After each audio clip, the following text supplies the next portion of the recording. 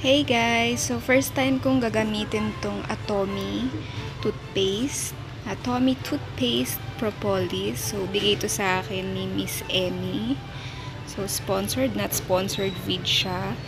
So sa box niya merong bee na may honey bee.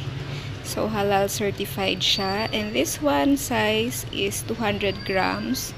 So 7.05 ounce siya. And let's see. So, distributed siya ng ATOMY Distribution, PTE. So, meron siya Singapore, pero usually Korea ang may dala ng brand na ito. So, ingredients on the other side. Yan, meron siyang sorbitol, hydrated silica aqua water, EAU, silica, sodium lauryl sulfate, tetrasodium pyrophosphate, PEG 32, cellulose gum, citrus flavor, citrus aurantium dulcis, orange peel oil, mint flavor, sodium monofluorophosphate, sodium saccharin, sodium fluoride, xylitol, Camellia sinensis extract, I think that is sunflower oil, menthol, and propolis extract.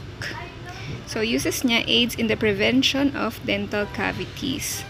So warnings: keep out of reach of children under 6 years of age. If more than used for brushing is accidentally swallowed, get medical help or contact a poison control center right away. So, meron tayong directions for use. Yan, pag adults and children, 2 years of age and older. So, twice a day daw, or directed by a doctor, dentist. And children under 6 years, to minimize swallowing, use a pea size.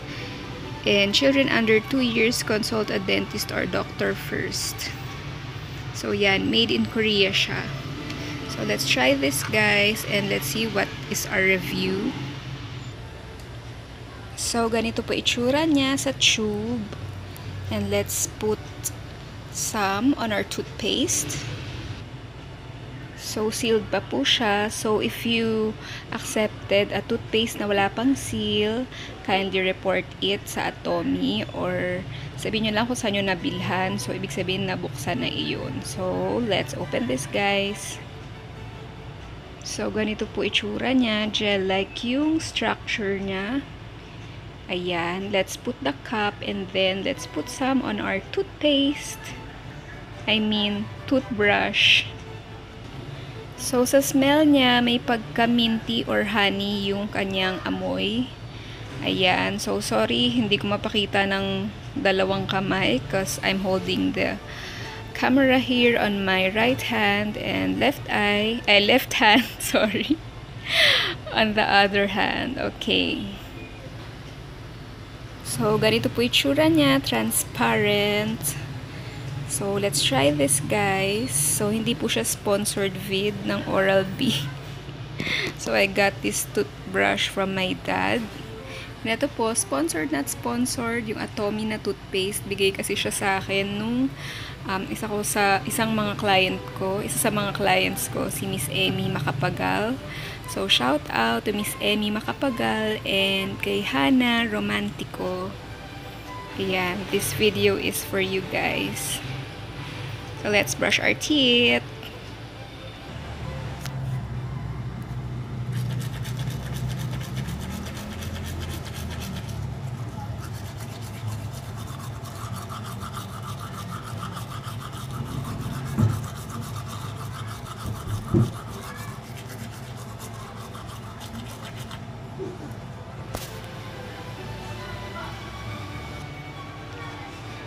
So, I'm done brushing my teeth, guys. Ayan.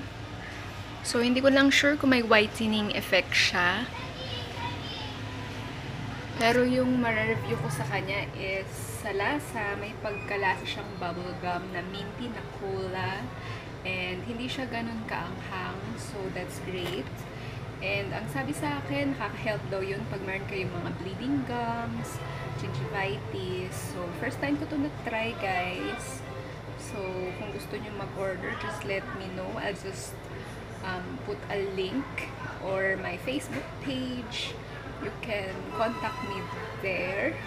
So, yeah, by package kasi to, by 4s or 5. So, depende sa size. And I'll just put the price siguro, or you can just contact me on my Facebook. So, yun nga, yung review ko sa kanya, okay naman yung lasa niya. Hindi siya ganun kaanghang. And masarap siya sa bibig, actually. So, okay siya. And I think it's healthy yung gums ko. Nga lang, hindi ko sure kung meron siyang whitening effect. So, let's see about that for the coming days ahead. Ayan. So, thank you, Miss Emmy and Hannah, for introducing me to this product. So, try nyo na to, guys. And let me know kung na-try nyo na din to. Just comment down below. And, yeah.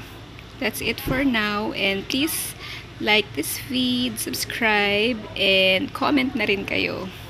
Okay, guys. Thank you so much. Have a great day. And have a great smile.